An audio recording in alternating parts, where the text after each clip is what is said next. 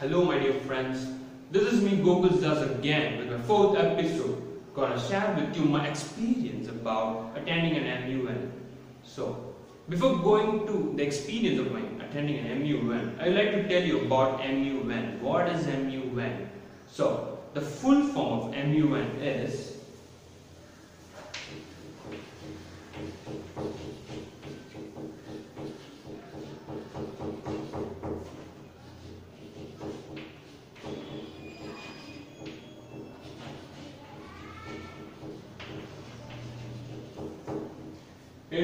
Model United Nations. So, what do you mean by Model United Nations? MUN is nothing but a place where you can learn about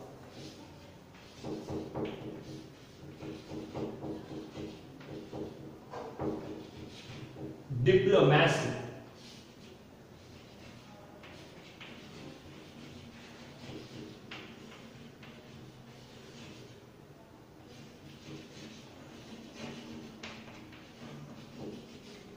international relations,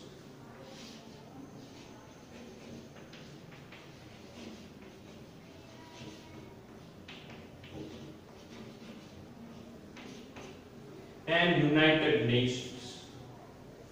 The term diplomacy means establishing relationships by conducting negotiations with the delegates of other countries. So that's what diplomacy means.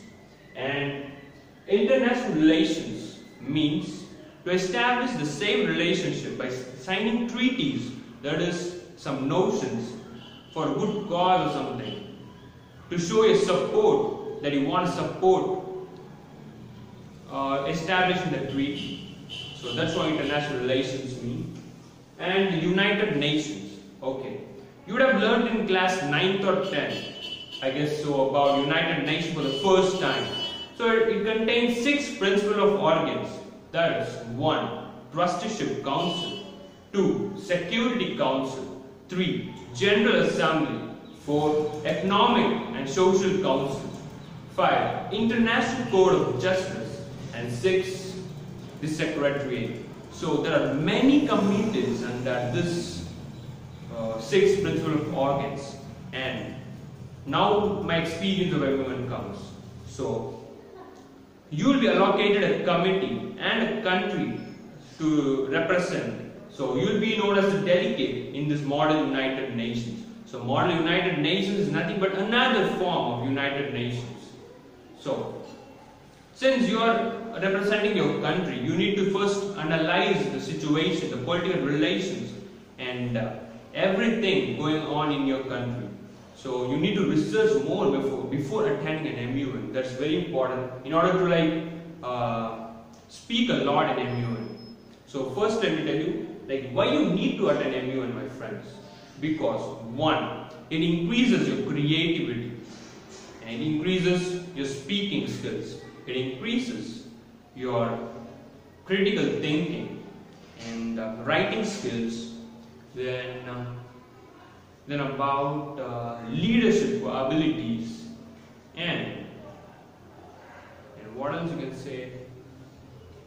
Like overall development, you can say you need to think a lot to adapt to the motion they raise. So yeah, to tell about the motion is nothing but a topic, you can say an agenda being passed in the committee. So there are 2 types of discussion, you can say, that takes place. That is moderated caucus and unmoderated caucus.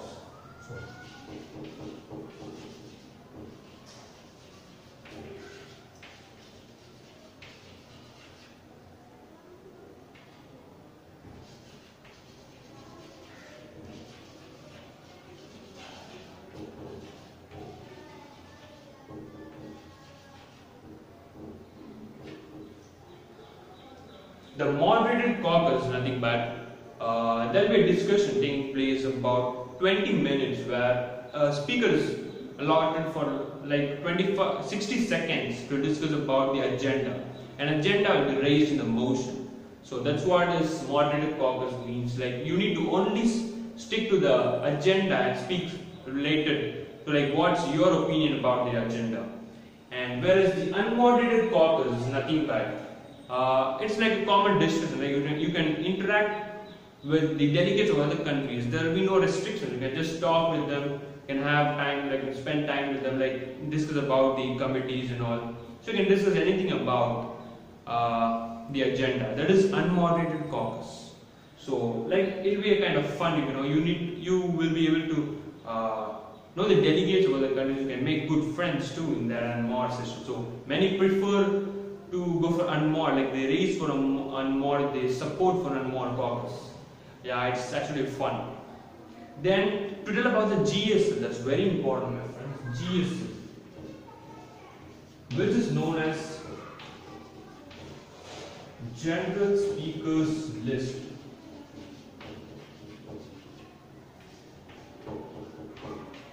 Yeah, this GSL, General Speakers List, is for the beginners. So I was also a first timer and I attended MUN at SR Ramapuram like very recently, that is on 7th, 8th and 9th of this month, September. So it was a very great experience, my friends. I gained a lot. So GSL, let me come tell you about GSL, that is General Speakers List, right? It is for beginners. You can speak on like related to agenda. You can speak like you can share your views about the agenda. Like you can say that I support this country for raising this motion. I support them. Since I was given on the first day I was telling you, I was given these accessories. That is this file. It's really a very quality file, my friends, by SR Ramapuram United Nations, which was held on 7th, 8th and 9th September of 2018. Like I was impressed on the first day by seeing these accessories, and they even gave this notepad for writing the notes. Yeah, so notepad, writing the notes, and this is known as the chit pad. Like during the moderators caucus session, you can write a message like from a country, your country, and to the delegates' country, and you can write some message like. You can say it as like what's the main idea about your topic is about, like what's your main idea of today's session, or what you're going to discuss in today's session. Then this one, this is a very attractive thing. So I represented Luxembourg, and the name of the committee is Disarmament and International Security Committee. It is known as UNGA. So that is United Nations General Assembly. UNGA means United Nations General Assembly. So under the principal organs of UN General Assembly, I represented this committee, DICE, Disarmament and International Security Committee, and we discussed on the agenda nuclear weapon free zones, to establish nuclear weapon free zones in the Middle East. So it was really a very hot, very hot topic, but the main speakers, like the important speakers of that, you can say that agenda were Israel, Syria, Iran, USA, Russia. So they were like important speakers. So many experienced delegates, like speakers, represent the delegates of those countries, and it was a very great experience, my friends. Like I knew the real standard of mind. So even though I'm very good at English, like speaking and all, but at that moment to adapt to that agenda is like kind of very challenging one. So it's like when you attend more MUNs, you'll be able to become like them, like to speak more, like adapt to that situation. So I recommend you all to attend MUN, because you will really gain a lot of experience. Like you will gain a lot of information too, like about current affairs going outside India.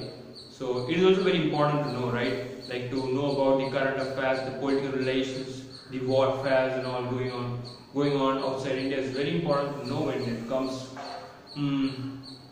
like any competitive exams you need to face. And the another advantage of attending MUN is your resume. Like you can include this experience in your curriculum vitae, which is like it will boost your curriculum vitae. And even in invitation, if you show this file, if you give this file, just see the progress.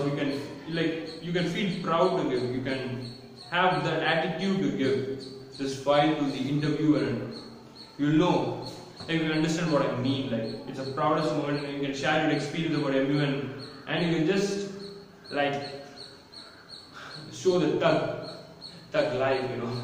So it was really great experience, my friends. It was really great, and I recommend you to definitely attend at least one MUN in your life. So this, yeah, as I said, this boosts your curriculum ability, and another advantage is if you have a lot of experience, if you have attended 40 to more than 60 MUNs, you will really represent our country India as a delegate in the UN, that is the original United Nations. You need to also give importance to extracurricular activities too, my friends. You need to have the balance between academics and extracurricular activities. So, because extracurricular activities determine your hidden potential, determine you, it will help you unlock your hidden potential, and you will like make yourself aware about yourself. So that is very important, you know, to know about yourself, your strengths and weaknesses is very important. So attend many extracurricular like events, competitions and all. So support my channel, share and subscribe my channel. Please click the bell button at the bottom of my page, and do comment, my friends. Leave some suggestions. Suggest like what else can I improve.